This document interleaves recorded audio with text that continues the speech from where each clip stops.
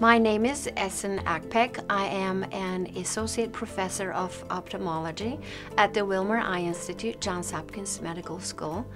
I am also the director of Ocular Surface Diseases and Dry Eye Clinic, which is a specialty clinic within the division of cornea and external diseases. I have specialty training in ocular immunology as well as corneal surgery.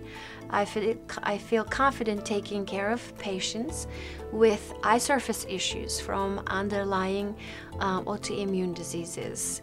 My main interest is Sjogren syndrome, which leads to dry eye and eye surface issues. A lot of my patients have chronic underlying issues requiring long-term care, even after their corneal transplantation surgeries. This is something I really enjoy.